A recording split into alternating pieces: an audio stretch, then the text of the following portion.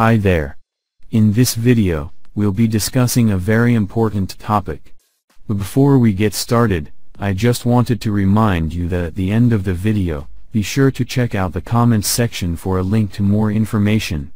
Thanks for watching. Welcome to this video in which we will talk about air conditioning with R32 refrigerant gas.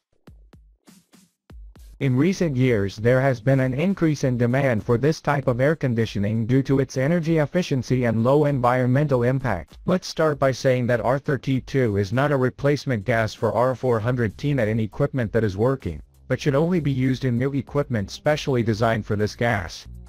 The parts of an air conditioner that works with R32 refrigerant gas are the same as a conventional one, so we have, in the indoor unit that is located inside the premises, 1. Evaporator. 2.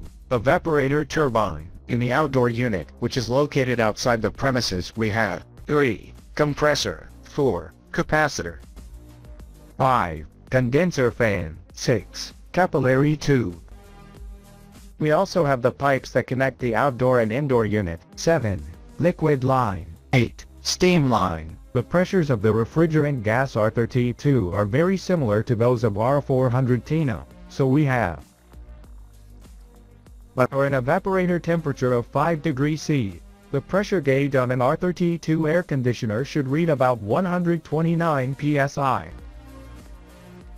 The high pressure of an air conditioner that works with R32 for an outdoor ambient temperature of 30 degrees C should mark close to 350 psi. Now my colleague Francisco is going to explain some particularities of the R32 refrigerant gas. Let's start by saying that R32 is a pure HFC type refrigerant, with a low global warming potential index, and great efficiency and refrigeration power, which has made it the refrigerant of choice for many manufacturers for their new equipment. Now let us study in detail the characteristics of the refrigerant R32. 1. R32 refrigerant is a refrigerant classified as HVAC, slightly flammable, with a global warming of 675. 2. Refrigerant manufacturers have clearly stated that R32 refrigerant is not suitable for upgrading. 3. A system that was originally designed for R410 will not have taken into account the safety factors required when using an HVAC refrigerant, and could create a significant safety hazard. R32 has better efficiency and around 10% more capacity than R410,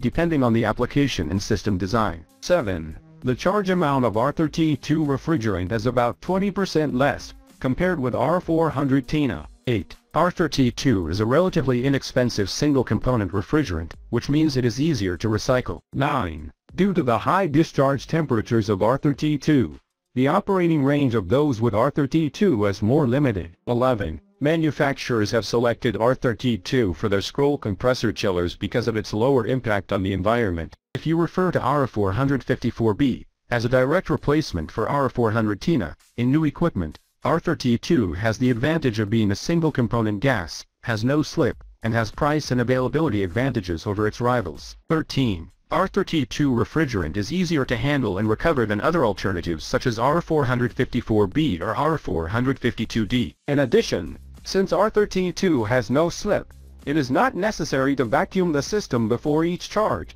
due to partial leakage. 15. The R32 is likely to remain cheaper than its competitors. 16. Apart from this, the fact that there is no patent on R32 guarantees access and availability through many refrigerant suppliers. Before we finish, we must answer two typical questions. Question 1. Is R32 refrigerant easy to ignite? R32 refrigerant is actually difficult to ignite, and requires certain conditions to be met. A. There would have to be a significant refrigerant leak. B. Leakage should be sufficient to reach the lower flammable limit concentration. C. There would have to be an open flame or high-energy ignition source, where the concentration is sufficient to ignite R32. Question 2. Is the R32 ignited by static sparks? Not really, as R32 must be exposed to an open flame or high-energy source to ignite. However, this is not all we need to know. There is something very important, and that many omit. I'm talking about the discharge temperature, which has the refrigerant R32. Let us remember that the compressor discharge temperature is the most critical in the refrigeration cycle, as it is the highest temperature in the system, and it must always be within the ranges that the equipment compressor and its lubricating oil emit. This value is higher than the condenser temperature, because the R32 refrigerant is in a state of superheated vapor. If a compressor works with discharge temperatures higher than what it was designed for, it will quickly break down. Also remember that the viscosity of the oil refers to the resistance that this liquid has to flow or deform. If the temperature increases to inappropriate values, the viscosity decreases.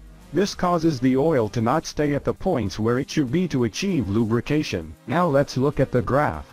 Let's look at the discharge temperature of R400 and compare it with that of R32. We can see that the discharge temperature of R32, in this example, exceeds that of R400 by 16 degrees Celsius, and in reality this happens very frequently. From this we can conclude that if we upgrade a piece of equipment that is working with R400 refrigerant, now adding R32 refrigerant, the compressor will have higher discharge temperatures, which will significantly shorten the useful life of the compressor and the equipment specially designed for R32 refrigerant. This problem of high discharge temperature is faced, either with cooling strategies or with different oil viscosities, so that the compressor does not have inconveniences. We see that one of the reasons why some technicians decide to replace R400 with R32 is the lower cost that the latter has. However, this is not justified if in the end the compressor or the equipment is going to be affected. In conclusion, neither for safety nor for the damage that will be caused to the equipment, we must replace the R400 refrigerant with R32. Remember that in the part of the description, there are the links to find additional information.